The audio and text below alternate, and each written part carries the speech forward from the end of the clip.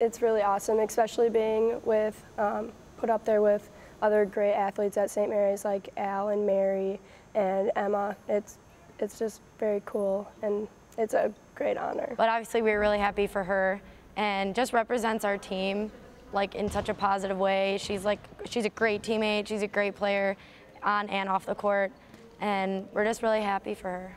She definitely has a huge impact on our team. She's definitely one of those players that we can look to put the ball down, and another way is when she's in the front row, and most teams kind of look at her as a big threat, and I think that they definitely try getting a second block up on her, which if that gives the possibility of our other hitters to be one-on-one to get their opportunity to hit a ball down, and I think Macki really just plays a big impact on that, and we can always just count on her to put any ball down for us. She brings like a great energy to our team on and off the court. She's always positive, she never gets down.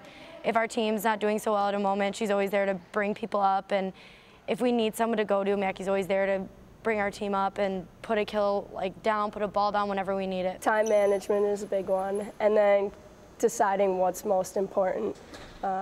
Like you said, a social life. This is kind of my social life, hanging out with the team and going on bus trips and that kind of thing, and then deciding what to do with my time or what is best to use it for.